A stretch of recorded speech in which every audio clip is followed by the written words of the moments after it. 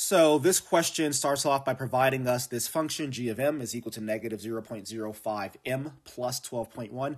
I'm always a big fan of paying attention to the format and structure of functions. This structure is definitely in the format of y equals mx plus b, where it gets a little confusing because they use m as a variable. So m is like my x value, basically.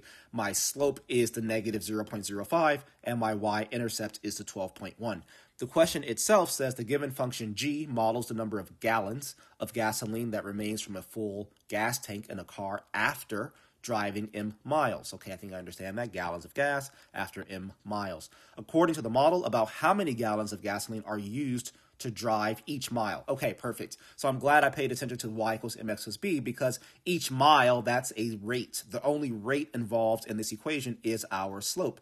So we're using 0.05 gallons of gasoline per mile, and therefore our answer is choice A.